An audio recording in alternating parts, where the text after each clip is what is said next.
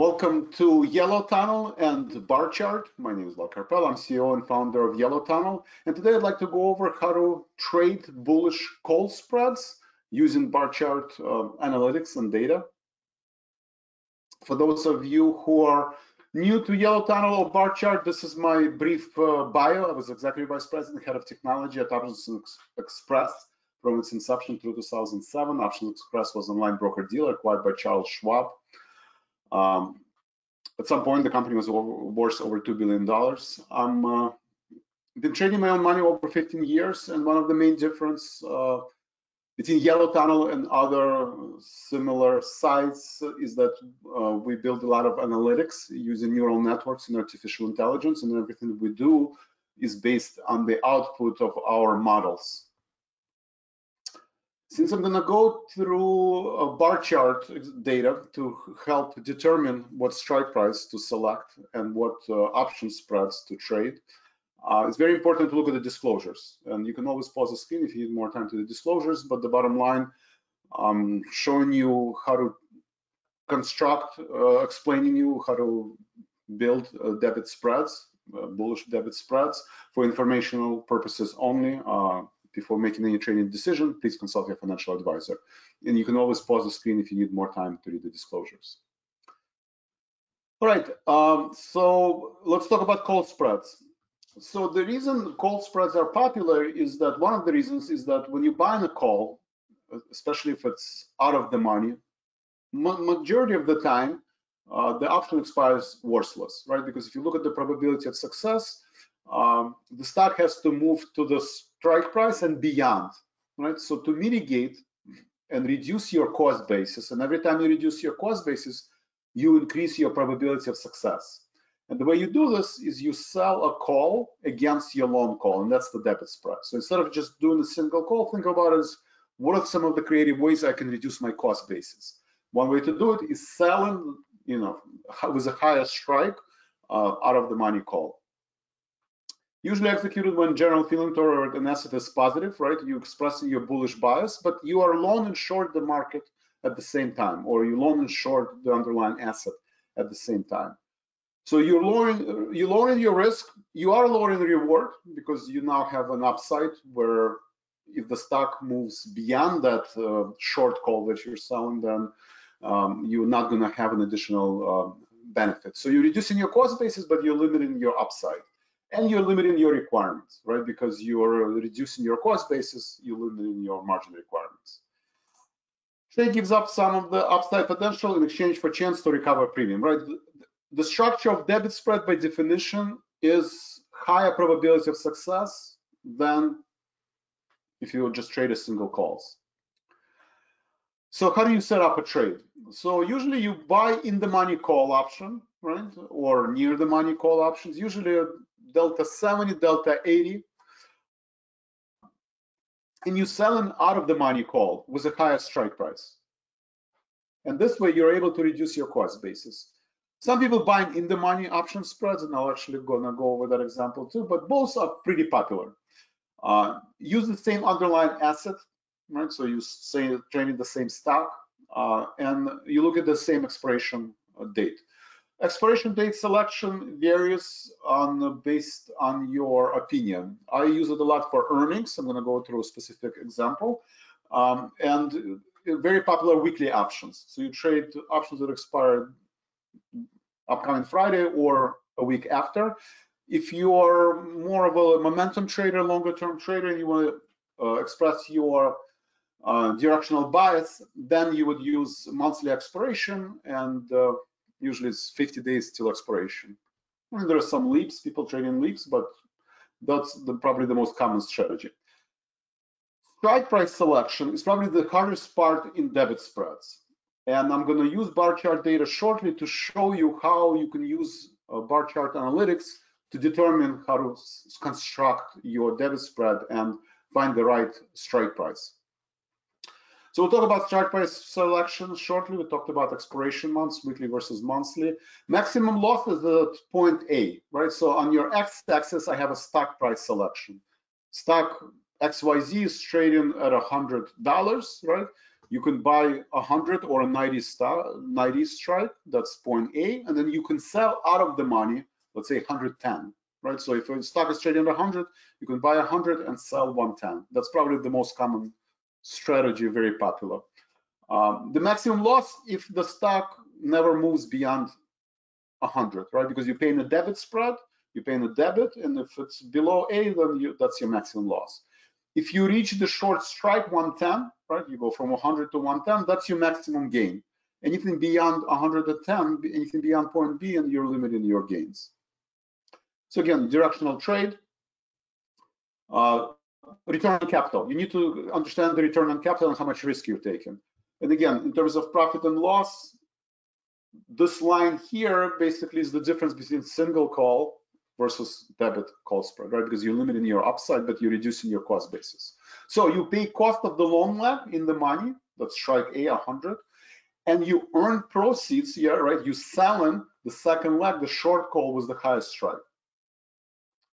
So total trading cost is the difference between the amount you paid for the long leg and premium you collected for the short leg. Maximum gain is the difference in strike prices, the difference between point A and B, 110 minus 100, $10, and the debit you paid. You know, let's say this spread costs you $2, $3.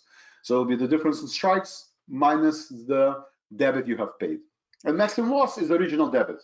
The beauty of these spreads is that if you're bullish on the market or you're bullish on a stock, you can risk, 0.5% of the underlying stock, maybe 30 basis points, depends how you build your debit spread, and this is the maximum loss. It's very popular during earnings, right? Because you can risk little and you can have these asymmetrical returns if the stock does move in the direction that you selected. All right, so let's take a look at the bar chart data and see how our friends at Bar Chart can help you. So I'm looking at Meta, just announced earnings today, April 24th, as you can see. You can see the most important in the trading options is looking at implied volatility. And usually implied volatility goes up April 15th to April 4th to almost maximum right before the earnings, because the uncertainty is the highest. People not sure, is it going up 20% Meta or is it going down 20% Meta? So implied volatility goes up. That means the premium of the options go up and reach its maximum level. And one of the and then you have to make a decision based on that implied volatility rank, because it's the highest that it's been in the past quarter, right, going up to the earnings, and you know it's going to collapse right after the earnings. You want to decide if you want to be long volatility or short volatility, and that is driven a lot by put and call ratio of open interest, right? If most people are buying calls and you have a call skew, right, risk reversals is a popular strategy. People selling puts and buying calls. You have to be careful, right? Because if a lot of people selling puts and Meta has negative earnings, then the stock can sell off tremendously, and that's what you actually see here. That's down 15%. You know, bit on the bottom line, bit on the top line, but because there was such a big position of the short puts, out of the money puts, or deep in the money calls, that because of the Vanna effect, the stock moves. So I would pay attention to put and call ratio, open interest. If you see more calls being bought than puts, that could be an issue. Then you might want to be long volatility, and debit spread is the perfect example, right? Where you want, if you see a big discrepancy where most people buying calls, sometimes when you buy debit call spread, you can also buy debit put spread in case, you know, instead of going up, stock is going down in this example.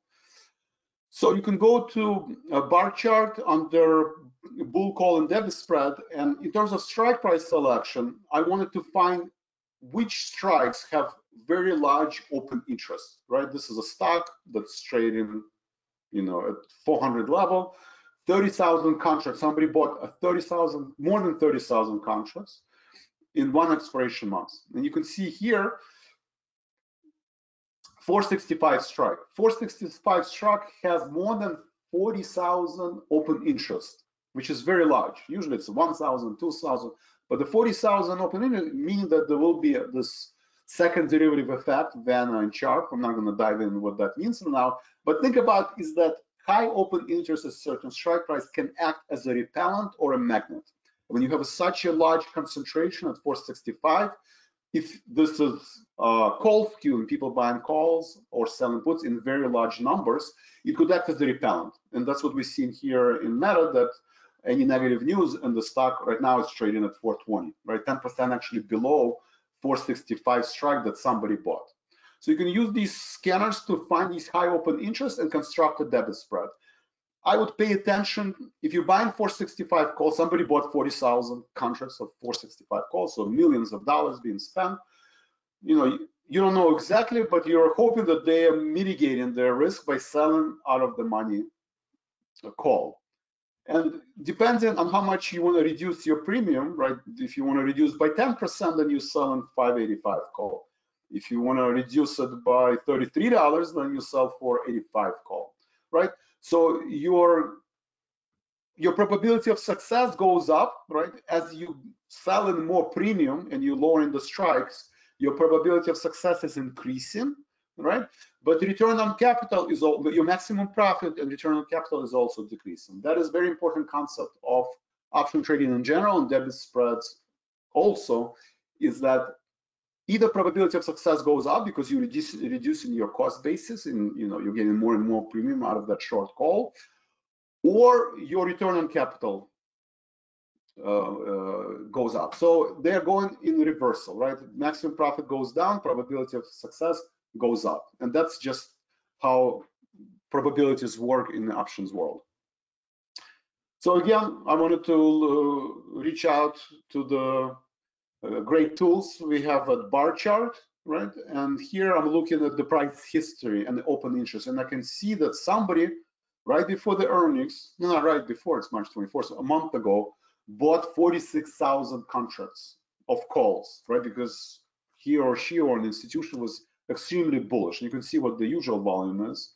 And this is very large position at that strike price. And that's every time you see that, you want to be careful. You want to be careful selling premium, right? In this example, the best strategy is to be long volatility, and debit call spread is a perfect example of that.